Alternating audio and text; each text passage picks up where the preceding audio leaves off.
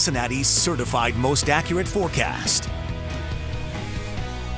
Good morning, bundle up. We've got two things going for us today. There will be sunshine and temperatures should get to about 5 degrees warmer than we were yesterday. So 23 is where we're headed, but it's going to be chilly throughout the day. The good news, winds only about 5 miles an hour. So we're not talking about crazy wind chill. Still could feel like the single digits early this morning as you head out. Futurecast will show mostly sunny skies for us through the day today, but tonight clouds roll in.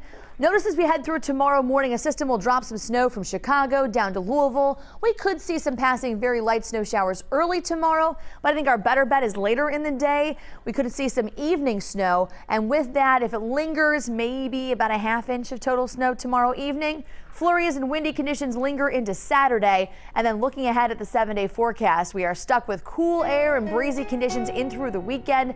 Sunday, Valentine's Day, we start out at 3, we make it to 25, and another chance for snow rolls in Sunday night and sticks around at least for the first part of the day Monday. That one has a slightly better shot at bringing us some accumulation. All right, Kyla, what's going on the roads? Well, not a lot out there, Randy.